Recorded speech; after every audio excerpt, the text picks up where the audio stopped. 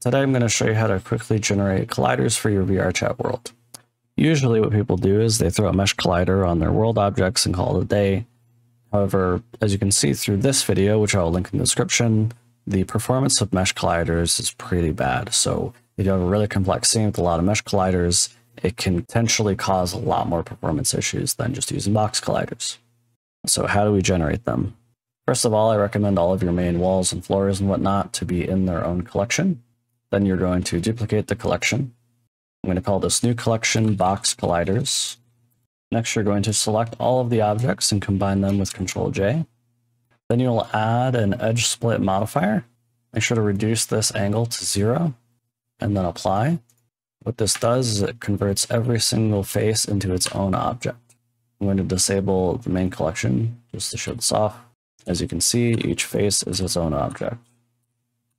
Then we select all with A, do P, and by loose parts. This will turn every single face into its own object. Now you can export your world.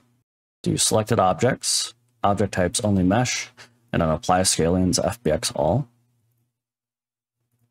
And then you can select all of your colliders and do the same thing. Now over in Unity, you can import your FBXs, drag them both into the hierarchy. Make sure that their transforms are correct, they're at 0. If I disable main world, you'll see that the mesh colliders, or the world colliders, are still here invisible, but we'll solve this. First of all, select all of the children, which are going to be all of your colliders, individual faces. You're going to add a component, box collider. This adds the box collider and it's shaped to the mesh. Then you just remove mesh renderer. This prevents them from being rendered. And then you can see each individual face is its own object. So as you can see here, it actually didn't work too well for slanted objects. It just created a box collider that is not going to work. Since this is probably an edge case, you can probably go in and manually do these. But for the most part, every single face has its own collider, and you can probably even delete the ceiling ones if you wanted to. And this is just a really quick way to do box colliders so that way the world performs a little bit better.